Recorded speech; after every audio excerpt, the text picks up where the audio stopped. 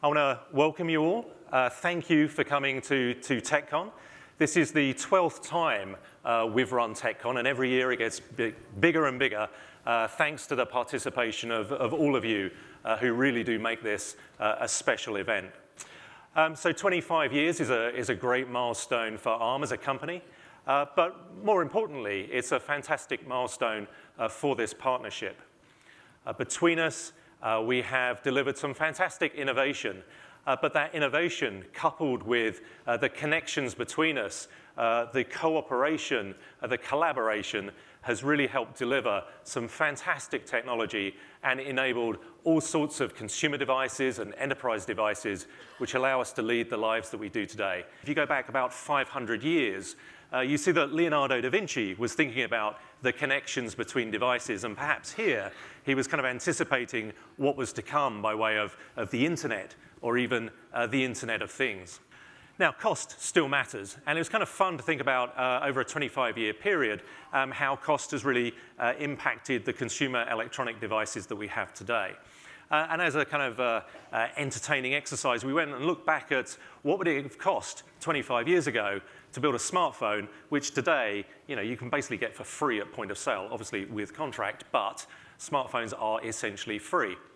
And when you look at the price of putting in non-volatile memory, a couple of billion transistors to build an application processor, high bandwidth communications, to put all that functionality in your pocket 25 years ago would have cost about $3.5 million. How has integration of functionality really changed?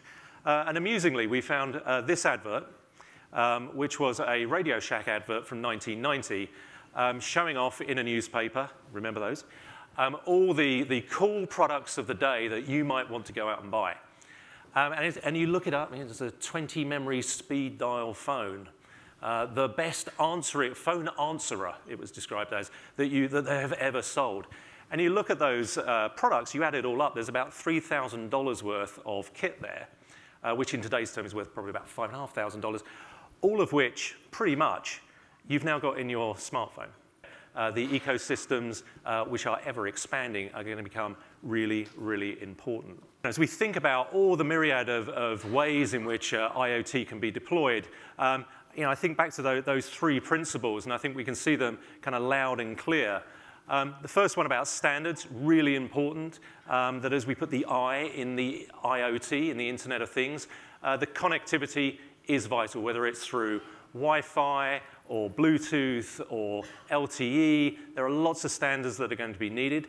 And then protocol stacks need to run on top of those to allow communication to happen so that we can really put that data to best use and so that devices can work together. And finally, it's about partnership. If one thing has been crystal clear to me over my time at ARM, it's that there is no one company that can solve all of these problems. It's going to require a lot of collaboration, more connections between us, as I've been discussing. It's only going to be through that continued collaboration that we will get these things right.